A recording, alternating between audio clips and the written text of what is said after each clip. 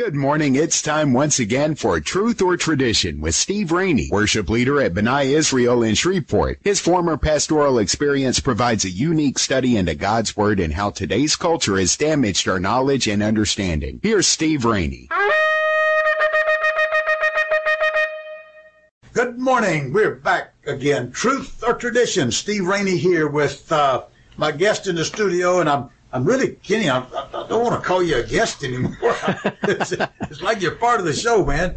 And so, Kenny Word back with me this morning, and we're going to continue to where we left off yesterday. We're going to continue into the Word. And Kenny, you were saying just a minute ago about the guy that stopped by. You had something. Yeah, no, thank you again for having me, Steve. And, I was just telling Steve off the air, I think what we're doing, I'm hoping that a couple of things get accomplished. Number one is that people's interest in the Word of God is piqued. And if we're having people that drop by the studio to, meet us and things, obviously the Word of God is being, piqued in their life. They're being interested in what God's saying. But secondly, I think, whether it's somebody at my church or First Baptist or First Methodist or somebody at your church, if we can get people to see, there are some things that we disagree on, and I think a lot of it is semantics. There are some doctrinal things that we disagree on, but you know what? We agree on Jesus. Yes. And I believe that there's more that we agree on than disagree, and if we can get as believers to the point where we can see in each other, and love one another despite them not being exactly like us. Yes, absolutely. Yes, I agree with you, and I do think that a lot of our difference is semantics. It's we're saying the same thing, we're meaning the same thing, saying it in a different way sometimes. On some things. On some things. Yeah, there's some things that we disagree on. You're wrong about the Sabbath. You're absolutely wrong about the dietary. And I'll get you there because I believe that. I believe that you are a man that's seeking truth. I believe that Jesus is the truth, and that the truth makes you free. And so when you have Jesus, you're made free. And I believe that. In John 16, Yeshua said, when the Holy Spirit has come, he will lead you into all truth. When who? When the Holy Spirit has come. When he has come? Yeah. Okay, so the Holy Spirit's male? Come on, Steve. That's what the Bible says. I believe that he's the third person of the Godhead. Yeah. Hey, that's good because a couple of weeks ago you were kind of iffy on. No, I don't believe in the Trinity. I think I said you just said the third person of the Godhead. But wait a minute. Here again, we're talking about semantics, maybe. Okay. Trinity is not found anywhere in the Bible. I agree. It's not in your Bible or anybody else's Bible. But the principle's there. The principle, but that comes out of church tradition. And what my understanding, and here again. Do you know the word Bible is not in the Bible too? Well, the word Bible is Latin for book. Okay. That's why it's called the Holy Book. It's kind of like people that say, the rapture's not in the Bible. Yeah. Well, the word catching away is, and that's where the Latin word comes from. Get to that. I hope you don't believe in a pre-tribulation rapture. Oh, why not? What's wrong with that? We won't get that. It's the blessed hope in Titus. No. I believe in a rapture, but I don't believe in a pre-tribulation rapture. But anyway, we'll get. We may differ on tribulation. We may. Yeah. I believe we've been in tribulation for 2,000 years. I agree. I believe that the mark of the beast is already here. I agree. It has been here. One of my pastors said, the church was born in tribulation and it'll be raptured in tribulation. Then John says in Revelation chapter 1, he said, John, your brother in tribulation. Yeah. But I think the part that most people miss is that 7 years that we're talking about. It's described in Jeremiah as the time of not the church's trouble. Jacob's trouble? It's the time of Jacob's trouble. Yeah. So I think that's one of the main things that people miss. But I'm and we won't go to discuss our study that way. That's what we do. Yeah, we jump into things and we just keep going in different directions. But when I was talking about the Trinity, and I don't know that we can find one definition of the Trinity in Christianity. I think in 1 John 5:7 you get an awesome example of it. But when I say I don't believe in the Trinity as Christian teaches, I don't believe that when Jesus was on earth, that there was no Father in heaven. Right. I understand that fully, but I don't believe that Jesus is God and the Holy Spirit all by himself. I believe that there are three distinct aspects of the Godhead, and those three are one in some way that I don't understand. I think that's completely right. You see that played out whenever Jesus was baptized. God. Father spoke to him. Yeah, the Father spoke, the Spirit descended, and But Jesus was here on earth. Christians believe that Jesus was a ventriloquist. No, I think that you can clearly see that there's a Trinity at work, and like you said, we don't have to be able to explain it. I don't think anybody can. That we would do it injustice to explain it. But I think there are certain things that you need to acknowledge, and you need to acknowledge that the Holy Spirit is God, Jesus is God, and God is God. And I'm like you. I don't have to understand that. Yeah. There's a whole lot of things I can't explain. Yeah.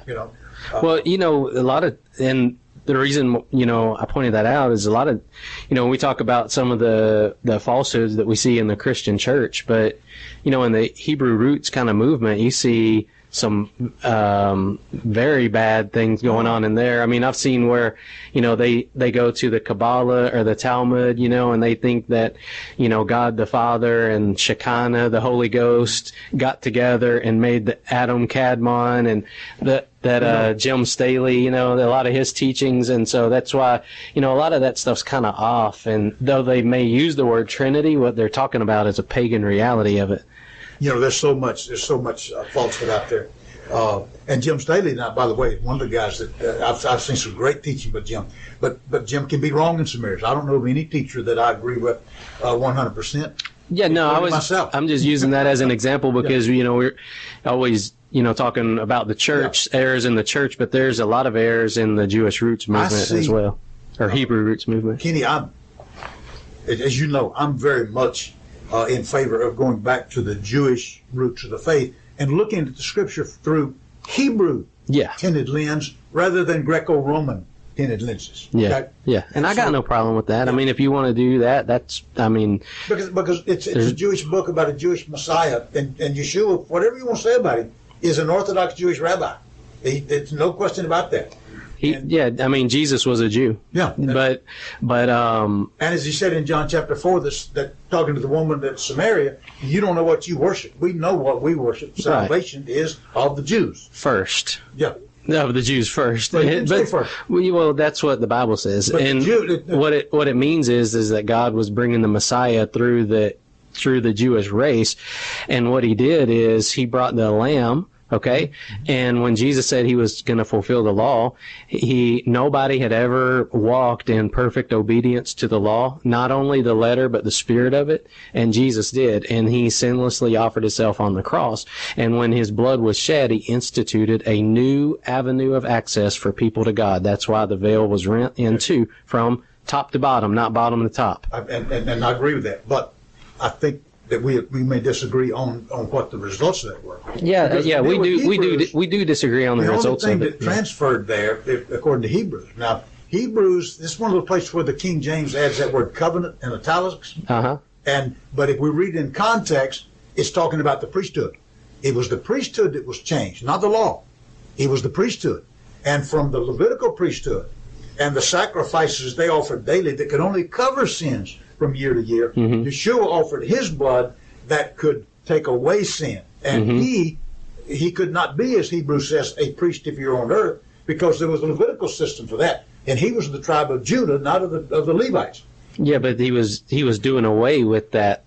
No, nowhere says that. Yeah, he was doing away with that. Nowhere does it say. What he did is that the transfer of the priesthood from the Levitical to the priesthood of Melchizedek is what changed, but it did not do away with the law.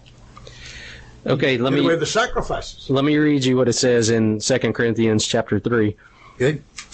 He says in verse 6, it says, "Who hath also made us able ministers of the New Testament, not of the letter, but of the Spirit. For the letter killeth, but the Spirit giveth light.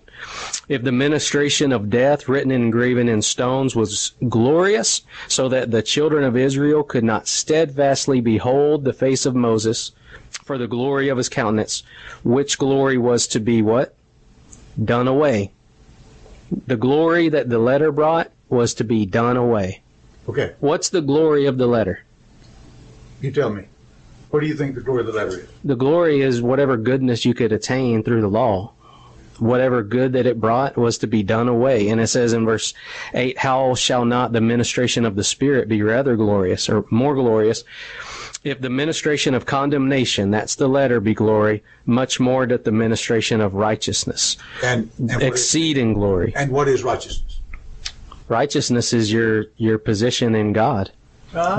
Righteousness is a position that you find receive. a verse that says that. Yes, you do. Righteousness is obedience to God's instructions. Righteousness it shall be righteousness to you if you obey the commandment. That's completely wrong. Righteousness is imputed to you by your faith in Jesus Christ. I agree with that. This may be the semantics deal, but how do you prove that you have saving faith? You don't have to prove it, but it says that the just shall live by faith. Okay? And just simple faith in what Jesus did makes you righteous. And what James comes along and says is that faith without works is dead. Right. And so what he says is if you have true faith, there will be some works attached to it. And in context, what James is talking about, look what Abraham did. God told Abraham to go sacrifice Isaac. He said, okay, I believe, right? What God says. And instead of just going about his way, he went up, to Mount Moriah and offered up Isaac, or was going to offer up Isaac. Right. And so that's why it says it was reckoned unto him, because he believed. And then he acted on that belief. I agree, but it's called saving faith. This word, but you only prove that you have saving faith by being obedient to God. You don't have to prove it. It's a way that you know that you have it. Then is the devil and the demon saved? No. They believe in Jesus. They believe in what he did. They're spirit beings. Okay? But they believe in what he did. Yeah, but they're not humans, okay? Humans are the ones that are called to believe. I mean, he died for the human race. He didn't die for demons. Okay? And so the human race, the sinful human race, are the ones that God calls on to repent and be redeemed by the blood of Jesus. Okay? And what they believe is different than the way we believe. Do you believe that as being saved by faith that we are children of Abraham? Yes. Spiritually? Yes. Physically? Physically? Or spiritually? Spiritually, yeah, not physically. We're spiritually sons of Abraham. Yes. And that is accomplished by faith. Yes. Faith in the finished work of Jesus Christ on the cross. That's right. Jesus paid it all. That's right. Believing that he is the Lamb of God slain before the foundation of the world. Yes, sir. And you remember that Yeshua said to the scribes and the Pharisees at one time that if you were Abraham's seed, you would do the works of Abraham. Right. Okay? Now, yeah, but they were under a different covenant at that time. The new covenant hadn't started. The new covenant was the promise of Jeremiah 31:31 of what God was going to do. Whenever Jesus was at the Last Supper, he said, this cup, it's right. He said it's the New Testament. Right. Not a New Testament, the New Testament. Right. And so he's referring to a testament that's already... When does the will and testimony go in effect? When someone's living or when they're dead? At the death of the testator. Okay, and so when he died on the cross, that's when the new covenant began. So, when he's telling the Pharisees, to be righteous and things like that, that's what they were supposed to do under the old covenant. That's what they were supposed to do under the old covenant. I will agree a little bit, brother, but I'm glad you agree a little bit. I would say that I agree with you a little bit too, Steve. The new covenant is not enforced or acted upon until the death of the testator. Yes, it's like a will. Yeah, that's exactly right. Now my will is written. Exactly. My children are not going to inherit until I die, but it is written, and it is a legal document. Yes. Okay? Yes. But they can't take possession of that until until my death. Exactly, and that was what Jesus was saying. The cup was at the Last Supper. That's the New Testament, and so when the blood was shed, the new covenant, the new access from man to God began. I agree with that 100%. But the new covenant was that he would restore the house of Israel and bring them back into the relationship with him. That and also. and also he would bring in Gentile believers. That's right, because it's supposed to be a light to the Gentile nation. I agree. Okay? Yeah, I agree. What's this? In Genesis chapter 26, what did Abraham do? Genesis chapter 26,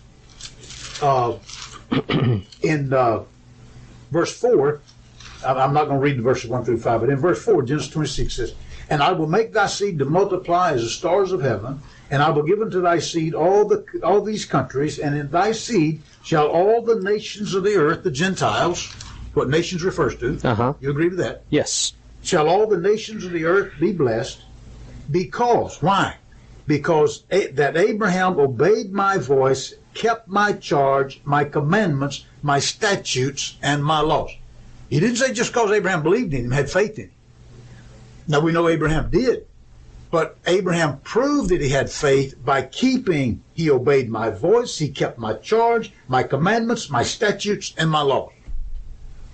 So if we're children of Abraham, we should, as Jesus himself said, we should do the works of Abraham. Well, we can't do the works of Abraham. I mean, what we're called to do is to believe.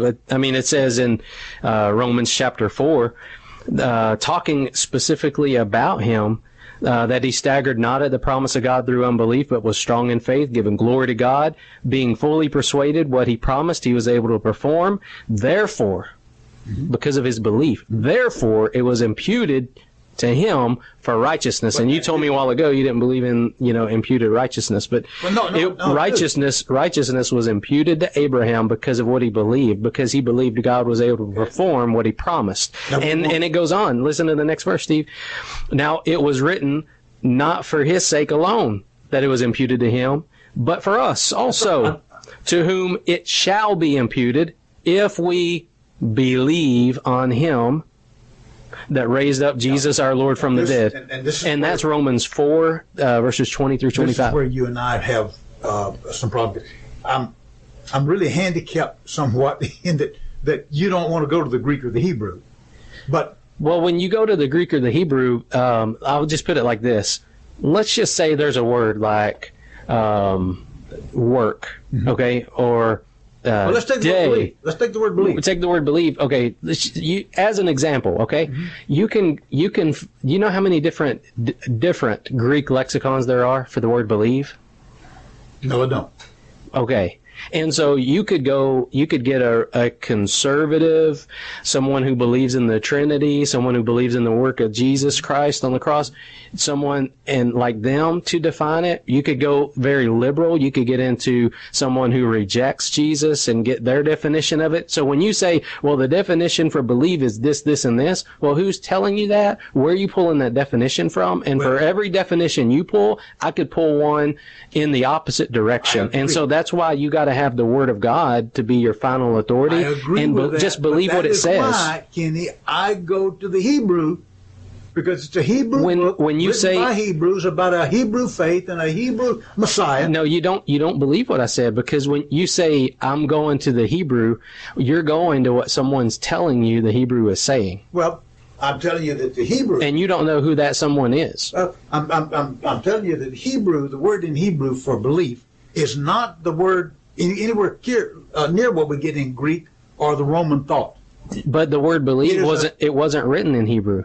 This in Romans chapter 4, verse 24, it was not written in Hebrew. It was written in Greek. You don't know that.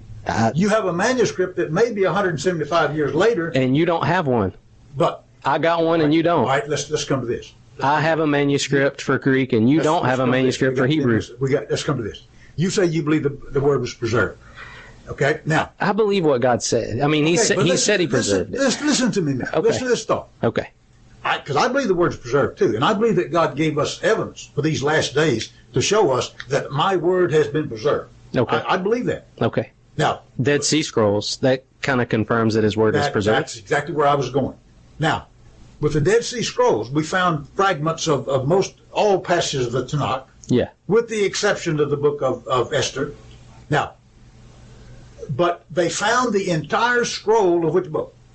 Was it Isaiah? Isaiah. That's correct. Have you ever been to Israel? No. I have been 7, 8 times. And in Jerusalem, they have this building called the Shrine of the Book. Mm-hmm. And it's actually a white dome over it. Looks like the clay jar that the covering was over the jar the scroll was in. It's an amazing thing. But you go in there, and they have the entire scroll of Isaiah unrolled around. You can walk around this thing, look at it. Mm-hmm. It's the only one that they found totally intact, all chapters. And what they tell us is that it is virtually identical. There were a couple of minor discrepancies, but nothing that changed the meaning of the text. Right. From what we've had in what we call the Tanakh all this time. Now, I agree with that. Okay, I mean that shows the preservation. That's right. But here, and that's why they're not continuing. That they stopped all the research of the Dead Sea Scrolls because the people that were doing it were trying to say the Word of God is fallible. Right. But as they were looking at the Dead Sea Scrolls, they were seeing, hey, there's no errors in what the Bible, and so they stopped. Yeah. And so now look at this. And this is exciting. Why do you think? Now this happened in 1947. Okay. This is just before God brought Jerusalem. Brings Israel back. Yeah. A nation born in the day. That's right. And so, which I believe is fulfillment of biblical prophecy. Right? I do too. Yes. There's no question. Yeah, that had been scattered. Obviously, God's doing something in this century. Now, I believe I can't maybe not convince you or convince anyone else for that matter. Okay. But I think that there's a reason that the book of Isaiah is the only one that was found complete. You know why? Well, I mean, I don't know why. I mean, but Isaiah has 66 chapters. The Bible has 66 books. You can marry them up from Genesis to Revelation. Right. Yeah, that's right. Yeah. And so I believe that God showed us that He had preserved His Word. So you're cutting your legs out about your New Testament argument. No. Because Isaiah has 66 books. I agree. Okay. And after the 39th chapter of Isaiah, when you start at chapter 40 of Isaiah, you start seeing the things about the Messiah. Chapter 40 opens up with the voice of one crying in the wilderness. Yes. The minister John the Baptist. Exactly. I agree with so that is another way that you can verify God preserved the Word. I agree with that. But I love you right now, Steve. I love you too, brother. You speaking my love language now. Yeah, but I still believe that the writers of the Brit Hadashah, the New Testament, wrote in Aramaic/Hebrew and not in Greek. But you don't have any proof of that. I mean, that's. I believe I'm a millionaire, but I'm not. Well, I don't have it. You need to go join Joel Osteen's church. You believe you're a millionaire? I'm gonna start doing like Jim Staley and just stealing for people. How about that? Now wait, that's not fair. That's not fair. Well, I'm just coming at you the way you come at Christians. No. Jim Staley did go to prison because of something he did, but it was long before he got into the ministry. But he lied about it to his congregation. And I don't know. I wasn't there. It may be. No, it's on tape. But I'm not here to defend Jim Staley. Okay. Well, I'm not here to defend Joel Osteen. I'm just, if you come against, I'm just saying. I'm totally with you. But I'm just saying for everything that you see in the church that you can say, oh, that's not right. You can do the same thing in the Hebrew Roots movement. And this is, you would say this is circumstantial. Okay. And I would agree with that. But here again, I started years ago realizing that the church is in a mess, and how did we get in this mess? Mm-hmm. And so I'm looking for ways out of it. I'm looking for where did we go wrong? Yeah. And so I'm going to Can we get some common ground? Can we move forward? And that's one of the things I think God's doing, like in our talks. I really believe that. But I do believe that it was written in Hebrew. Now you say I don't have any proof of that. No, you don't. We'll come back in the next session, and I'll maybe get you to see where this break came with Christianity, as they call it. But I don't like the word Christian. Okay. We'll do that. Yeah, we have. And the break from the synagogue, from Judaism. Okay. Because that break did come at some point. I'm sure you'll agree. Oh yeah, I do agree. Yeah, we don't go to synagogue, that's for sure. Well, and the early church did. The first century they did. Yeah, there's a specific reason why too. Paul tells you in 1 Corinthians chapter 9 why he went to the synagogue. Because that's where they went on Shabbat. No, he says in 1 Corinthians chapter 9, and unto the Jews I became as a Jew, that I might gain the Jews. To them that are under the law, as under the law, that I might gain them that are under the law. And so what he did was he went where they were. When he was in a place where there weren't Jews, like his speech to in Athens, he went where they were. He went up amongst all the statues of the false gods, and he said, you know what, I'm going to preach to you about that unknown God. Yeah, Mars Hill. So he wasn't worshiping with them all their false gods. He went there for a specific reason to tell them about Jesus, and that's the same reason he went into the synagogue. He tells you 1 Corinthians chapter 9, verse 20. Well, and I agree with that, but Paul, the synagogue worship actually came out of Babylonian captivity. I agree. You can't find a verse of scripture that says you have to meet on Saturday and assemble together and worship at the synagogue. You're right. But I can show you that the example of Jesus. Tradition. Not his tradition. No, I agree. Jesus went into the synagogue. I know he did. The synagogues. He never, you don't. But he never told us to do it. But we're told to walk as he walked. No, we're not. Yes, we are. We're told to believe on him. We're told he said, search the scriptures. In them you think you have life, but they are they which testify of what? The scriptures are they that testify of me. So you're called to believe on him, on his person. You're not saved by doing what he does. He didn't come to show you how to do it. He came to do it. 1 Corinthians chapter 11. In your Bible. your English Bible that you believe is inspired. My English Bible. Yeah. Paul says, be ye followers of me, even as I also am of Christ. Okay? I agree with that. So he said he followed Christ. He didn't say, be ye believers. But what he's saying is being a follower of Christ is going back to that term as a Christian. That's who I go. That's who I follow. It's not saying I walk like he walked. I don't go to the synagogue. I don't. We're commanded to walk as he walked. 1 John. When it says to be a follower of Christ, it doesn't mean to go to the synagogue. Certainly it does. No, it doesn't. It means forsake not the assembling of yourselves together as a matter of Sundays. But that doesn't mean on Saturday. You can assemble yourself together on Tuesday. You can assemble together on Friday. You can assemble every day. Okay, so he's not just talking about Sabbath. So you can meet together at other times. To me. What I was going to say is the word assembling there in your English Bible. If you go to your Greek lexicon, which one? Synagogge. Yeah, but which lexicon are you going to? That's my whole point. Is you can make the word say what you want when you start doing this Greek game.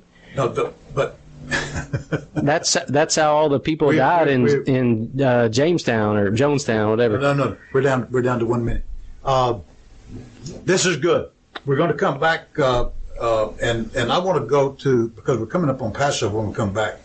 Here last week, sometime I believe it was, we were looking at Peter and the word Easter. Okay. And I want to come back and touch on that a little bit. Yeah, let's get back into that for Wednesday's broadcast. Yeah, because you'd mentioned, I believe, that the Greek for Passover and Easter is the same word. Yes. And so I want to, and the fact that it was the days of unleavened bread. Okay. Passover was already over. I want to come back and touch on that. Because we're coming up on Passover, we will observe it here April the 10th. At sundown when we'll have our Passover observance. And so since we're there, I want to come back and let's address that a little bit.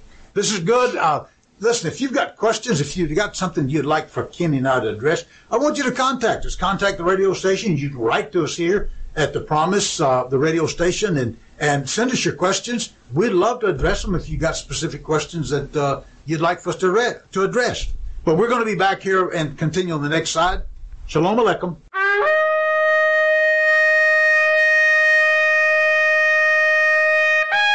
You've been listening to Steve Rainey, worship leader at B'nai Israel in Shreveport. For more information and worship times, visit ShreveportMessianics.com or check out the Facebook page at Shreveport Messianics. Tune in weekday mornings at 9:30 for more Truth or Tradition with your host, Steve Rainey.